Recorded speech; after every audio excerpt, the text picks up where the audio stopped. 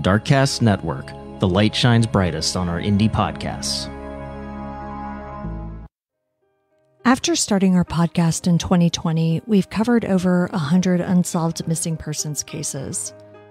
In some, like Kristen Smart and Nakia Eggleston, there have been huge updates that we've been able to do bonus episodes on. In others, there's been nothing but silence. Today, we're going to go back through our entire archive and talk about the cases that have been making progress since we last spoke about them.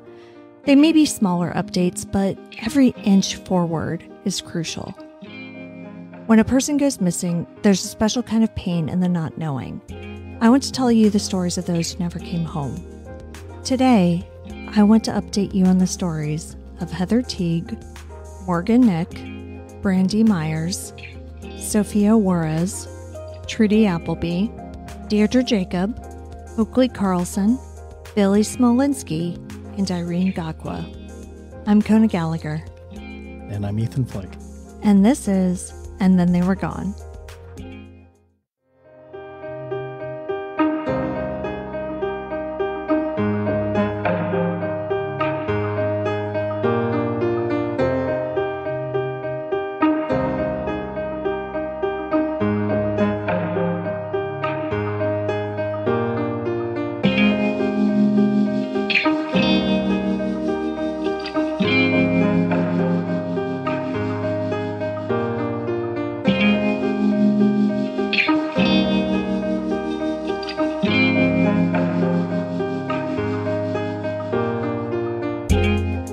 Thank you for joining us once again. Thank you. Hello. Welcome back. I know, right? Welcome back. It's been a while, but we are back. This is going to be the last season 3 episode. We're just going to do a quick update. And then next week, we are going to begin season 4. That's lofty to say next week. It is. I've already started writing it. We're fine. Season 4 is a local case to us, which I decided to make our season premiere because our very first episode was also a local case. And that's kind of the reason we started the show. So season 4 will be a local case. We will come back with that next week. But for now, what we have for you today is updates on several of our cases that we've covered. I'm looking forward to it. I want to hear it. I know, it's good. And, I kind of said this in the intro, but it's like when there's a huge update, we do a separate episode, but that doesn't mean that there's nothing happening in the other cases. There have been updates, just not enough to do a full thing on. And, we've covered more recent cases, and in those cases, thankfully, there have been arrests. And, those trials are moving forward. So we want to just give you quick updates as to where those stand. So that's what we're doing this week. And and also, if you are on Patreon, you have seen a poll where we are asking you to vote on a book cover because we are going to be coming out with a book next month. I mean, don't say we. I know. You I love you. I'm sorry, but it is just me. It's totally fine. Yeah. This is your baby. So take full credit and enjoy the spotlight. But yeah, absolutely. This is your book. Yeah. And it's going to be coming out. I believe I said it for March 8th, the day before your birthday. Surprised you remember that. All right. It took me a while. It's fine. Everybody on our Patreon will be getting a free copy. If you are a Kindle Unlimited member, you can also get it for free. But right now, it is actually open for pre-orders. So if you really want to buy one, you can. And we'll post the link in our show notes. It's really unfortunate and sad content, but the point of it, much like the show, is to bring light to lesser known missing persons cases. Yeah, and I'm really excited because a lot of people still don't listen to podcasts. They don't really know what podcasts are, but everybody knows what a book is. So maybe that'll just help get these stories out there a little bit more. Let's hope so. Yes, look for that in March. And like I said, the pre-order link will be in the show notes. But as always, enough about us, because who cares? Let's get to these updates because I love updates so much. We're going to start with one of our earlier episodes, the bizarre abduction of Heather Teague. Just to refresh your memories, Heather Teague was a 23-year-old resident of Henderson, Kentucky. On August 26, 1995, she was sunbathing on Newburgh Beach when a white male grabbed her by her hair and dragged her into the woods, never to be seen again. Yeah, I'm really, really curious about these updates for this case. Yeah. Because we got a lot we did of traffic with this. A lot of comments, a lot of messages. Yeah. A lot of warnings. Yes. Which was very bizarre. Yeah. And this was the season finale of season 1. Yeah. And we only did like 12 episodes or something. So this was like really, really early on. And for us to be getting like warnings of you shouldn't talk about this. Right. Yes. Yeah. Kind of things was a little weird. It was a little weird, but yeah. That definitely, I mean, for me, I was like, oh yeah, we'll bring it on. Let's just keep digging into this then. Yeah. So she was abducted from a beach, and the man who witnessed this was just chilling across the river, looking through his telescope like a normal day. Was it telescope or binoculars? Telescope. Yeah. Okay. Yeah, as you do. Yeah, you know. While you're eating supper, apparently.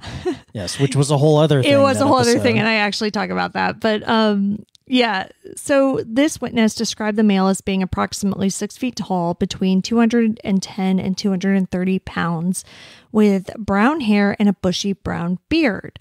The witness also said that the man appeared to be wearing a wig and his face was covered with mosquito netting. So just like an overall creepy situation. I mean, yes, obviously he's dragging a woman by the hair, but like just a dude with like jorts, no shirt, mosquito netting over his face. It's not great. Right. And I remember this being a thing in the episode, like, if he's wearing mosquito netting over his face, how was this person, the witness, able to tell that it was a wig? Mm-hmm. Like none of this made sense. Exactly. And that's part of the conspiracy, that this witness was actually a CI and he kind of made up this story because he actually knew it was happening, but he had to give a quote unquote plausible reason for having this knowledge. So after a suspect sketch was released, police received a tip that it looked like a local man named Marty Dill. They checked vehicle records, and Dill was found to own a red Bronco similar to the one that was seen near the location of Heather's abduction. On the evening of August 31st, 1995, Kentucky State Police arrived at Dill's trailer to execute a search warrant. A standoff ensued, and shortly after 1 a.m. on September 1st, Dill died from a single gunshot wound to the head. The official story was suicide, but he was not alone in that trailer. His uncle, ex-Henderson police officer Ernie Green, was with him. And there's a lot to this story. It became our first two-parter. I definitely recommend listening to it if you haven't, even though I usually don't recommend listening to a lot of our earlier stuff because the sound quality is so bad. The case is just incredibly intriguing. Amazing. And there's so much that we still haven't uncovered. No, not at all. I think there is a lot more to this. I think there's a lot of local corruption involved. Hence all of the warnings that we received. Yeah, no, there's definitely a lot more to this. And there are other missing people from around that time who could be related to this whole thing. Like it's a big deal. Like this is one of the cases that I think is actually one of the biggest, even though it doesn't necessarily seem like that, because I'm sure your average person has never heard the name Heather Teague before. No, but there's broader implications to this case. Yeah. But as you alluded to earlier, it's also the case that we probably receive the most messages on. And most of those messages, which we still get, I mean, honestly, we released this in 2020, and like to this day, I get messages telling me that dinner is actually lunch in Kentucky. Wait, dinner is lunch?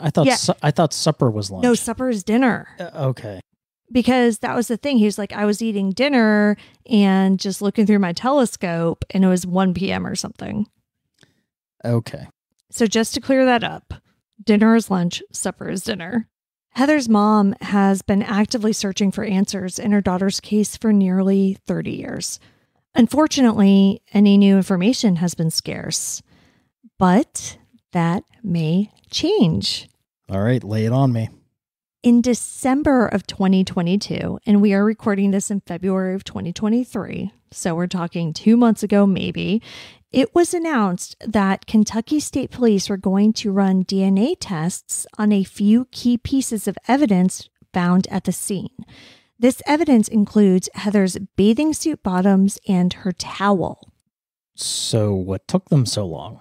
I mean, Heather's mom has been fighting for 30 years because she's met resistance for 30 years.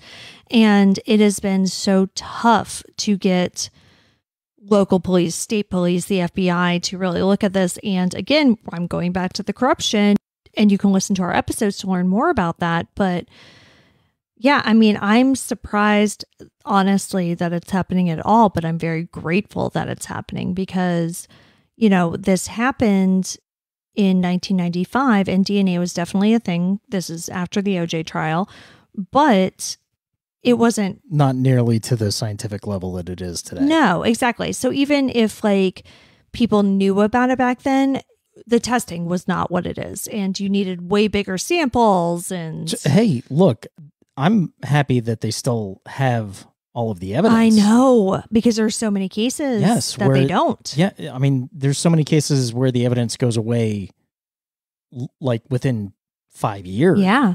So It's been almost 30 and it's still there. So that's fantastic. And again, with the advances in DNA technology, it certainly seems possible that the offender could have shed skin cells or hair, if not body fluids, right? And I think in the 90s, like you had to have those bodily fluids. You had to have blood, you had to have semen, you had to have something like that in order to get a DNA profile. But now we have touch DNA. You can get it from a hair root, you know, things that you couldn't do before. Right. That and plus the CODIS database is now 30 years ahead. Older. Yeah, exactly. So it's got a much bigger sample size. Yeah. You can test against. Right. Then I'm sure was in 1995 if CODIS was even in existence in 1995. It's definitely an exciting possibility that we could get some answers from this. 6-year-old Morgan Nick was abducted on June 9th, 1995 from a Little League game in Alma, Arkansas. There were many searches, but few clues in her case. The main clue was a red truck with a white cap seen at the baseball field, but the owner of that truck has never been found. All hope was not lost, however. In November of 2021, the FBI announced that it may be closer than ever to identifying Morgan's kidnapper. Billy Jack Links was born and raised in Crawford County, Arkansas. He was a World War II vet and moved around after. In the late 1970s, he moved to Van Buren, Arkansas. 2 months after Morgan's abduction, Links attempted to abduct a young girl in Van Buren, which is only about 8 miles from the baseball field from where Morgan was taken. Links died in prison in 2000, so there won't be any answers from him. The FBI, however, is looking for anyone who knew Links, whether it be from work, church, or any other social activity, to come forward with new information, no matter how insignificant it may seem. Their hope is that they can put the pieces together and finally find Morgan Nick. This update to me, even though it was short, is really important because we're talking about a case that's nearly 28 years old. And they have, police, have searched different properties and things like that because of tips over the years. But to have a named person of interest like this so long after the case, to me, just proves the fact that no case is ever truly cold. Yeah, you're absolutely right. Get a fresh set of eyes on it, get new testing technology on it. You can solve these cases. With missing persons cases, though, it is tough because a lot of times there isn't any physical evidence. Right. But again, people die, like people grow, they have different circumstances, and that might lead people to talk down the line. Right. So suspects may emerge who didn't emerge when everything first happened. That's why I feel like it's so important to talk about these cases, because you never know when somebody is going to just say, oh, wait, maybe I do know something about this.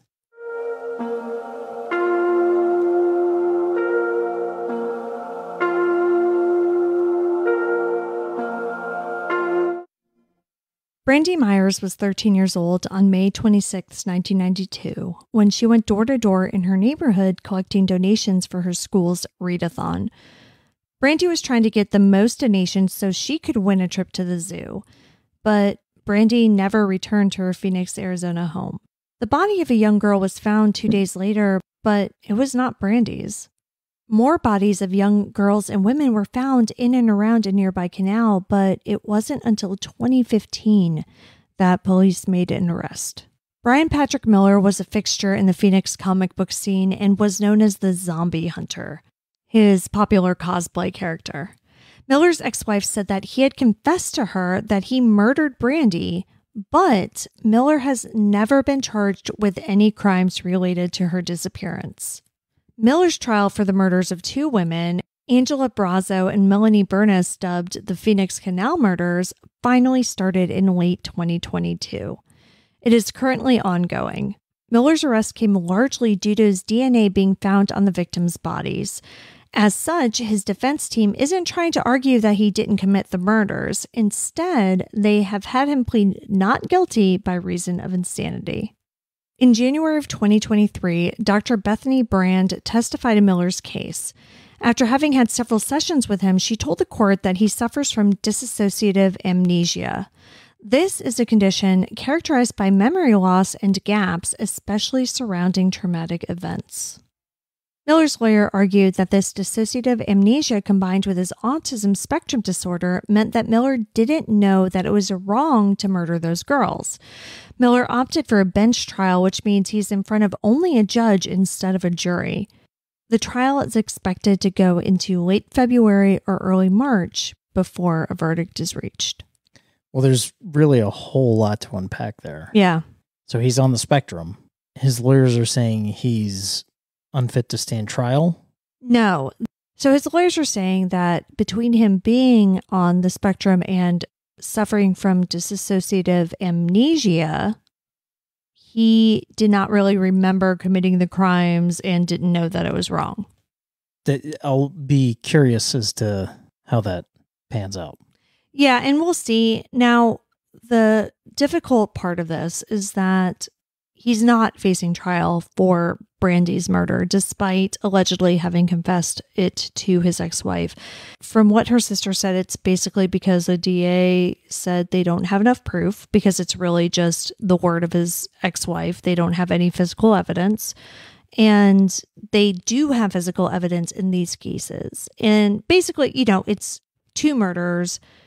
If he's convicted, he's going away. He's not going to go away more for a third. And that makes sense from a legal standpoint, but it doesn't help the family. It doesn't help the family get closure, even though closure doesn't exist. He's not facing punishment for that particular murder. Yes. And that's so awful. And I empathize, with the family so much, because yeah, it's good that this guy is caught. He's off the streets. He's not going to hurt anybody else. But your loved one, your family member is still not actively receiving justice. Right. And we don't even know if the families of the two women for whom he's being prosecuted will receive justice. Because again, he might get off based on this. We don't know, because the trial is still ongoing. Right. February 4th, 2003 was the night before Sofia Juarez's 5th birthday. Like any kid on their birthday eve, she was so excited. That evening, she was playing with her brother in her room. There are differing accounts of what happened next, but at some point, Sofia left the home and simply disappeared. Despite an extensive search and publicity, no trace was found of the little girl. When we released our episode on Sofia's case in June of 2021, there had just been a potential breakthrough. A social media personality in Mexico posted a video on TikTok under the username Acá y Allá. This guy went to the town plaza in Culiacán, Sinaloa. Culiacán is the largest city in Sinaloa in northwestern Mexico. Talking to people on video, he started interviewing a young woman. This woman said she was homeless, but then said she was kidnapped as a young child. Quote, "The truth is, I don't know where I'm from," end quote. She said this in Spanish. She went on to say that she wanted her grandmother and her grandfather to come find her and that she didn't like birthdays. Remember, Sofia was abducted the day before her birthday. This woman looked remarkably like Sofia, so it caused a huge stir online.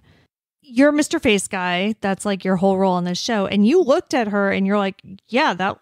Yeah, no, 100%. Yeah. I'm convinced that's her. I know. But right? then the problem is that, she's a resident homeless person, so they couldn't find her again, right? Yes. So it was difficult to find her. So they managed to track down her family, and her family was like, no, she's not kidnapped. She's our, child, our granddaughter, whatever. But obviously, what else are you going to say? And so they couldn't take their word for it. So it did take a while to track her down, but they eventually did. She had gone through a rehab program and was out. And when they did track her down, she voluntarily gave a DNA sample. Unfortunately, the test came back and confirmed that she was not Sofia Juarez. Oh, I thought for sure that was her. I know.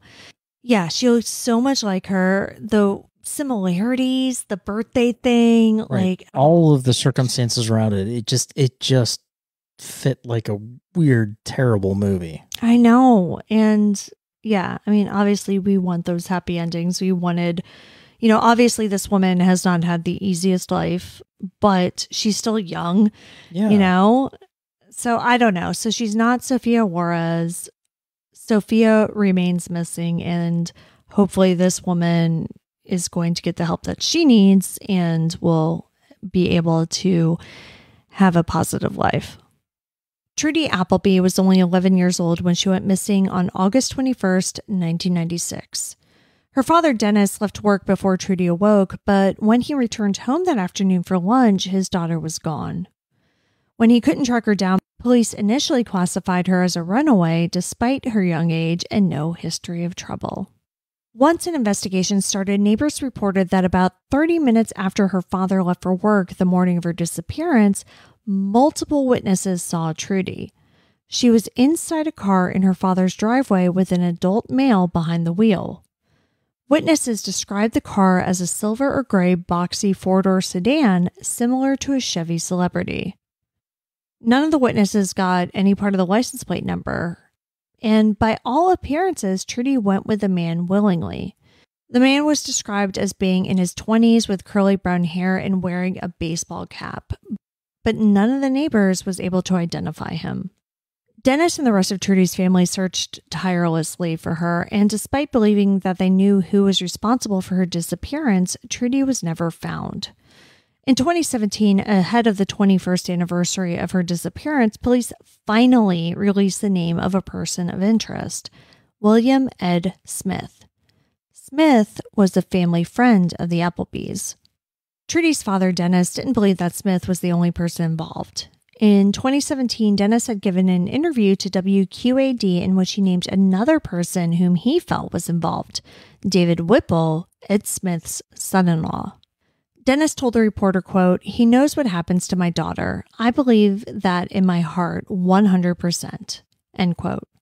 Interestingly, Whipple was eventually convicted of sexually assaulting a 10-year-old child in 1996, the same year Trudy went missing.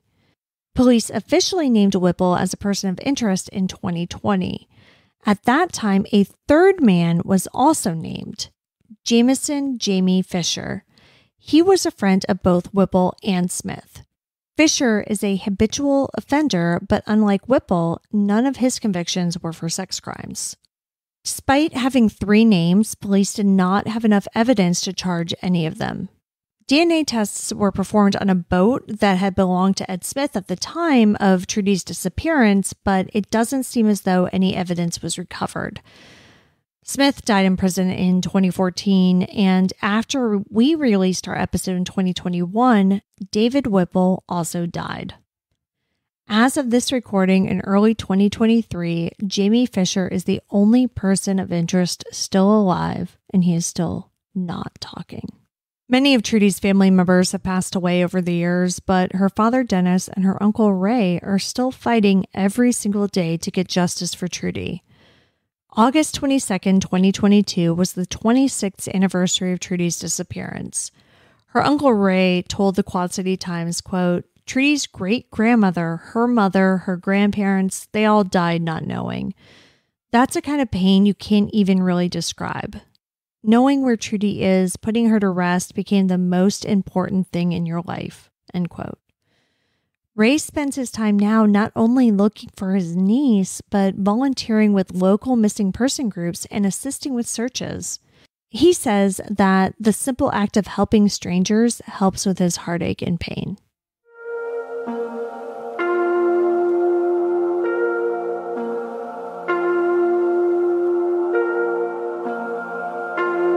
On July 28, 1998, Deirdre Jacob was home for the summer. On that particular day, she was running her errands and visiting family. She was alone in the middle of an afternoon in the town she grew up in. But Deirdre never made it back to her parents' home. Though she was last seen only about 350 feet away from their front door, her whereabouts have remained a mystery for nearly 25 years. Deirdre was one of several women who disappeared in what the press called Ireland's Vanishing Triangle. In 2018, the 20th anniversary of her disappearance, authorities named a person of interest in Deirdre's case, Larry Murphy. Larry Murphy was a name that had been bandied about in relation to the Vanishing Triangle for several years by that point. Murphy was a contractor who lived in Baltinglass in County Wicklow within the area of the Triangle. In 2001, Murphy was convicted of abducting, repeatedly raping, and attempting to murder a woman in the Wicklow Mountains in 2000. He was interrupted during the crime by a pair of hunters and was later apprehended. He served 10 years of a 15-year sentence and was released in 2010. In 2011, an ex-cellmate of Murphy's told police that Murphy had confessed to Deirdre's abduction and murder. Despite this, they found no other evidence implicating Murphy, so an arrest wasn't made. In 2020, Deirdre's case was turned over to the Director of Public Prosecutions, who were gathering everything they needed to make an arrest. While the DPP said that they believed Murphy to be in London, witnesses reported that they saw him in Ireland at a Garda COVID checkpoint. The Irish Times reported that Murphy had female clothing, a mattress, and pillows in the back of his van. He was apparently homeless and living back in Ireland. In February of 2021, the DPP confirmed that they were still working on the case, with a high-ranking official telling The Independent, quote, "We haven't forgotten about Larry Murphy. The DPP has been considering a case against our chief suspect for exactly 1 year. No news is good news. The longer the Garda evidence is considered, the better a signal this is for investigators, as all aspects of the case are being fully considered," end quote. Now, this is where we left our episode over a year ago. Many of the articles that came out around that time said that an arrest was imminent. So we put out that episode thinking, like, this is going to be outdated very quickly. So what happened? Not much. In July of 2022, as yet another horrible anniversary approached, an article in the Irish Times said that the DPP had considered the file from the 2021 investigation that we had talked about, but had decided the evidence gathered was not strong enough to charge Murphy. Really? Yeah. They were so confident. Like, literally, there were quotes saying an arrest is imminent. Well, it's his MO. Yeah. It matches. I know. And then he was like found in 2020 with the lady's clothes in his van. Like, right. Yeah, absolutely. Everything fits. It does. But Gardaí used modern technology to enhance CCTV images for around Newbridge, County Kildare on the day Deirdre went missing in 1998. And because that surveillance video was a big part of this case. Right. However, they did not provide any information that linked Murphy to the crime, meaning that they had all the surveillance video. They found Deirdre on the surveillance video, but not Larry Murphy. And so I think because of that, because they didn't physically have him there, they declined to prosecute. I think what's really frustrating about this is Leah Croucher is a case who we covered that is very similar to this, where she, left from her parents' house. She was in her small town of Milton Keynes, and she was seen on CCTV that day. And it was found that she was murdered by a man who similarly was not on any of the CCTV footage of her. Right. It's not that Larry Murphy not being found on the CCTV footage disproves anything. It just, as the DPP says, it just really isn't enough for them to try to bring charges. For now. For now, yeah. And of course, this is ongoing. I mean, the fact that, again, this case is nearly 25 years old, and there's still leads, there's still movement. That's a big deal. And it's absolutely still active. This is not the end. It's just another frustrating setback. In November 2019, Oakley Carlson was just a month shy of her third birthday. But instead of celebrating with the family who had been taking care of her since she was 7 months old, she was instead being returned to her biological parents. Oakley's foster parents, who wanted to adopt the little girl whom they thought of as their daughter, begged the Washington State Department of Children, Youth, and Families to reconsider this decision because they didn't believe that Oakley would be safe. 2 years later, their worst nightmare would come true. Oakley was reported missing, and no one has seen her since. When we aired our episode on Oakley's story in April of 2022, authorities didn't have enough evidence to charge her biological parents, Andrew Carlson and Jordan Bowers, with any crimes related to Oakley's disappearance. Instead, they hit them with charges related to neglecting their other children, abandonment of a dependent person in the second degree, and 2 counts of endangerment with a controlled substance. Andrew pled guilty to his charges and ended up spending about 8 months in jail before being released on August 3rd, 2022. Though he was released, he wasn't out of the reach of the justice system. Carlson was supposed to return to court the following month to verify that he had obtained a chemical dependency evaluation within 45 days of his release. He did not show up to his September 12th hearing. His defense attorney told the judge that he had been unable to reach his client. The judge issued a bench warrant and set bail at $25,000. The warrant was rescinded shortly thereafter when a court received confirmation that Carlson was in a substance abuse treatment program in Eastern Washington. He was given an extra week to file all of his information, and a second review hearing was set for September 19th. While Carlson did submit his certificate from treatment, he failed to provide his evaluation and treatment plan. The judge at the hearing, Judge Catherine Svoboda, ordered Carlson to file the paperwork by 5 p.m. on September 29th and to appear back in her court on October 3rd. At his October 3rd hearing, Andrew Carlson was finally deemed to be in compliance, though he would remain under monitoring. He has still refused to answer any questions regarding Oakley's disappearance. Jordan Bowers received a longer sentence than her husband. While he was receiving treatment and going back and forth to these hearings, she remained in custody. It wasn't until January 15th, 2023 that she was released from jail on those charges. But she had even less of a taste of freedom than her husband. Just minutes after her release, Bowers was rearrested and charged with 3 counts of identity theft in the first degree and 1 count in the second degree. Got her.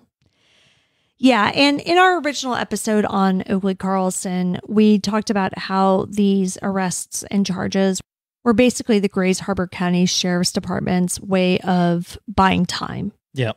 They were trying to keep them in custody, trying to get them to talk while they built their case. Right. Unfortunately, Andrew Carlson was released before they were able to do that. Jordan Bowers was released, but they had an ace up their sleeve in the way of this identity theft charge. So she literally got released from jail and they're like, oh, JK, Una reverse, go back.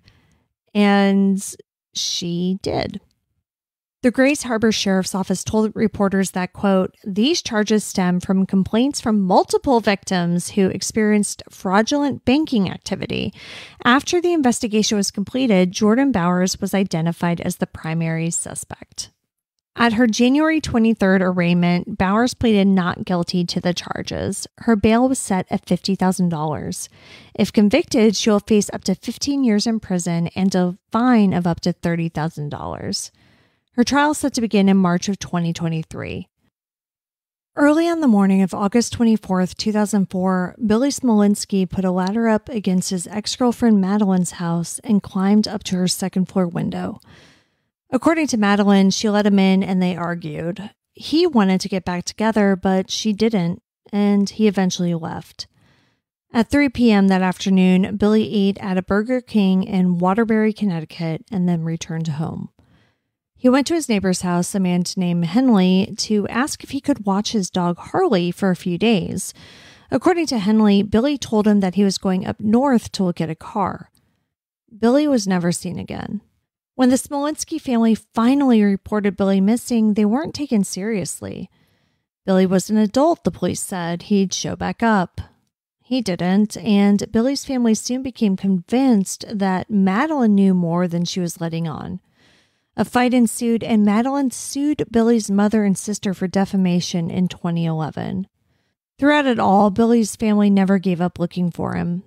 They were able to hire a private investigator, find DNA evidence, and with the help of Heather Teague's mother, introduce the 2009 federal legislation known as Billy's Law. The bill was officially called the Help Find the Missing Act, and Heather Teague's mother, Sarah, was one of its main proponents. The bill's goal was to authorize funding for NamUs and increase its accessibility. It also called for sharing information between NamUs and the NCIC, the FBI's crime database. Sarah told reporters, quote, there are thousands of families that could be able to bring their children home when these two organizations come together, end quote. Sarah and Janice Smolinski want what all families of missing adults want, for their loved ones' cases to be taken seriously by law enforcement and for agencies to have the proper tools to conduct these investigations. Billy's Law aimed to help with that. Connecticut Representative Chris Murphy introduced the bill to the House in 2011. It was not passed. The bill failed again in 2014.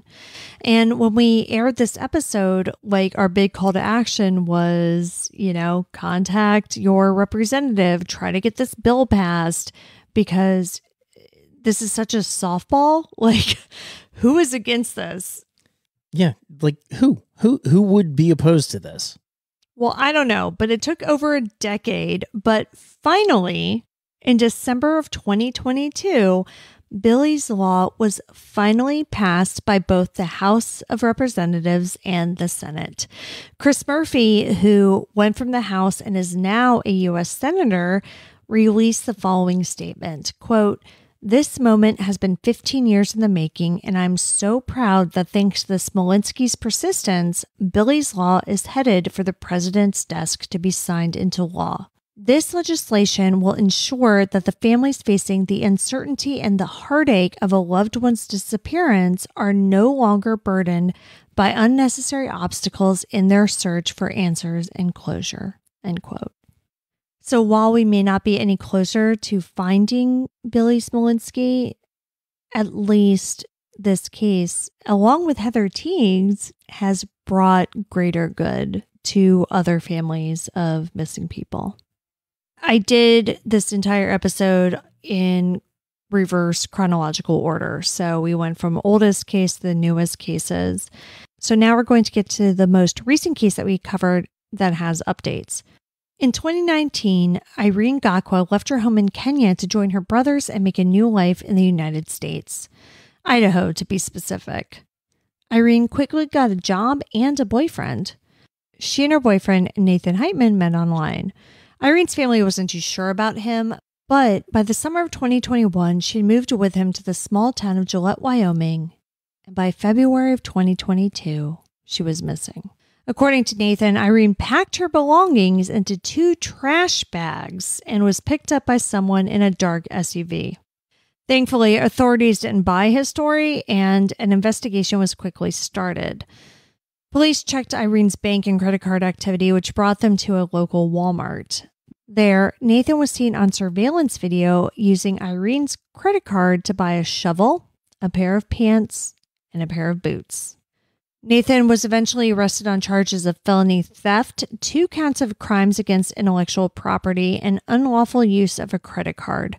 He pleaded not guilty at his arraignment on May 31st, 2022.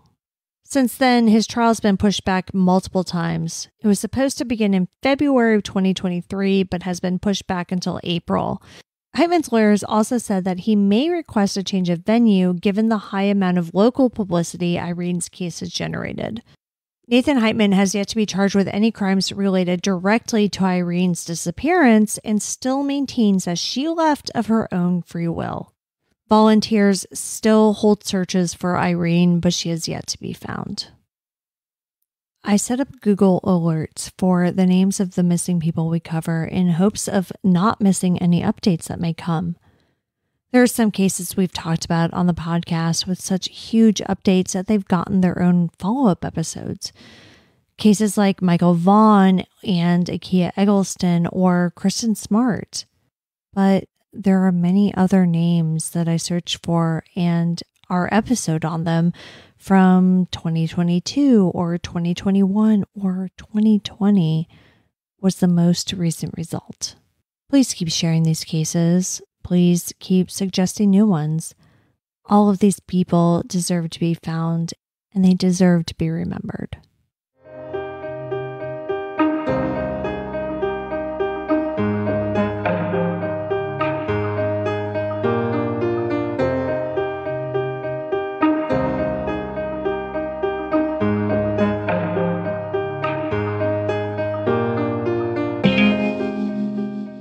You can see all the sources for this episode along with photos and videos on our website, andthentheyweregone.com.